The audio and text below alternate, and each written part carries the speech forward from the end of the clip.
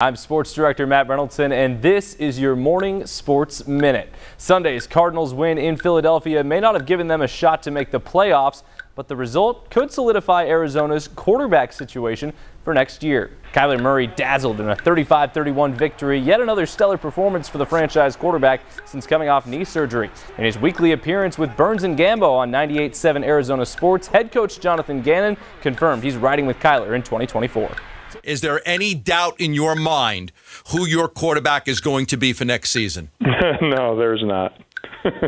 Being here for a year with him now, I'm more convicted than when I got here. You know, wins or losses, play the type of football that he has, coming off a knee in a new system, the competitor that he is. You know, I've been very pleased with him. In the more immediate time frame, it's a huge week for Arizona basketball. The Wildcat men and women will host a combined 4 games at McHale Center from Thursday to Sunday. We'll hear from both head coaches this afternoon. There's your buzzer, and that's it for your Morning Sports Minute. I'm Matt Reynoldson.